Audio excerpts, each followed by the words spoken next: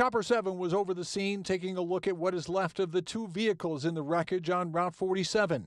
Kane County authorities say a sheriff's deputy who was on duty was heading southbound when a Dodge pickup truck hauling a trailer with landscaping equipment crossed into his lane and crashed head-on. Neighbors heard the collision. All of a sudden, I just heard a loud bang, sounded like an explosion. Investigators say the sheriff's deputy was heading southbound on Route 47 a little before 7 this morning.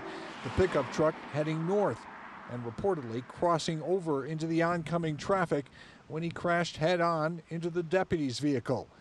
Kane County has identified the deputy as Brian Anderson, 33 years old, who's been with the department for less than a year. He previously served as a police officer in the northwest suburbs. Anderson's injury is serious enough that he was flown in critical condition to Advocate Good Samaritan Hospital in Downers Grove.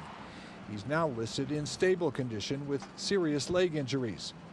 Neighbors say there's quite a bit of traffic on weekday mornings along this section of Route 47. People drive a little too fast.